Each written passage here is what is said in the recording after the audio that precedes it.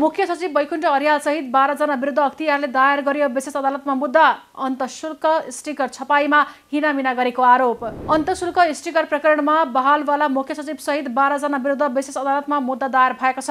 अन्तशुल्क sticker छपाईमा अनियमितता भएको भन्दै अख्तियार दुरुपयोग अनुसन्धान आयोगले मुख्य सचिव वैकुण्ठ अर्याल सहित अन्य 12 जना विरुद्ध विशेष अदालतमा मुद्दा दायर गरेको हो। मुख्य सचिव अर्याल सञ्चार मन्त्रालयका सचिव हुँदा अन्तशुल्क स्टिकर छपाईमा हिनामिना भएको अख्तियारको निष्कर्ष छ।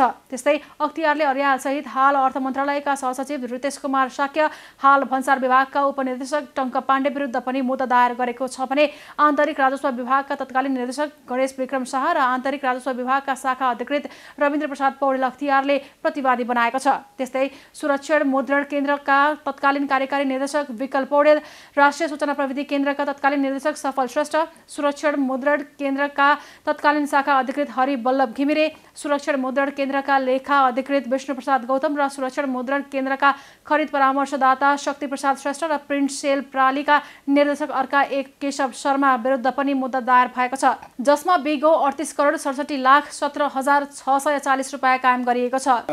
यो चाहिँ सार्वजनिक संस्थाको सम्पत्ति चाहिँ हानि नोक्सानी गरेर भ्रष्टाचार गरेको सम्बन्धी मुद्दा आज दर्ता भएको छ भर्खरै।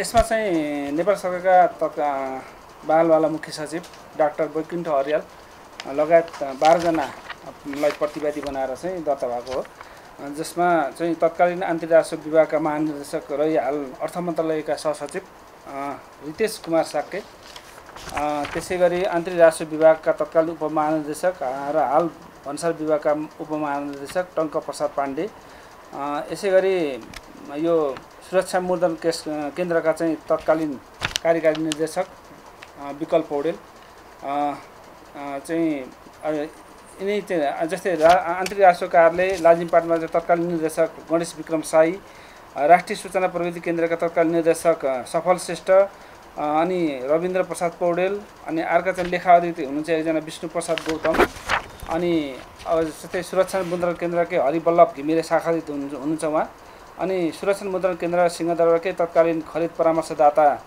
शक्ति प्रसाद श्रेष्ठ र यो एकजना चाहिँ यो कम्पनी हुन्छ प्रिन्ट सेल प्राइभेट लिमिटेडका निर्देशक केशव शर्मा र यही कम्पनीलाई पनि विपक्षी बनाएर चाहिँ 12 जना विरुद्ध चाहिँ मुद्दा दर्ता भएको हो, जसमा चाहिँ बिगो चाहिँ 38 करोड 67,17,640 बिगो कायम गरेछ। यो टोटल बिगोमा चाहिँ 20% चाहिँ भुक्तानी दिइसकेको चाहिँ भनेको छ। यो चाहिँ टोटल बिगो 38 करोडै हो। 38 करोडमा चाहिँ अब व्यक्ति विषय फरक दाबी पनि छ र जस्तै अब मुख्य सचिव लगायतका केही व्यक्तिहरूलाई चाहिँ पुरै चाहिँ बिगो चाहिँ असुल सहितको मागदाबी लिएर चाहिँ मुद्दा दर्ता भएको अवस्था आज सबैलाई फरक यस्तो छ। यो जस्तै मुख्य सचिवलाई यति नै बिगो असुल परेको कुरो छ, त्यसमा चाहिँ भुक्तानी भएको जुन भुक्तानी भएको बिगो त्यति हो। भुक्तानी भएको जुन 20% छ 6 करोड 84,45,600 रुपियाँ छ। यो चाहिँ असुल पर्व समेतको मागदाबी लिएको छ उहाँलाई र त्यस पछाडि उहाँलाई चाहिँ यो जुन 20% जुन भुक्तानी भएको बिगो पनि असुल पर्वको लागि मागदाबी लिएर आएको छ। विशेष अदालत सुरक्षण मुद्रण केन्द्रले 43 करोड 32 थान स्टिकर प्रतिथान 89 रुपियाँले छाप्ने गरी सम्झौता गरेको थियो। महँगोमा स्टिकर छापेको भन्दै मुख्य सचिव अर्याल विरुद्ध उजुरी परेको थियो। सोही उजुरीका आधारमा अनुसन्धानको क्रममा अन्तशुल्क स्टिकर महँगोमा छापेको अख्तियारको निष्कर्ष छ। यसबारे कमेन्ट मार्फत तपाईँको आफ्नो विचार व्यक्त गर्न नभुल्नुहोला। सूचना, जानकारी र मनोरञ्जनको लागि सूत्र टिभी हेर्दै गर्नुहोला।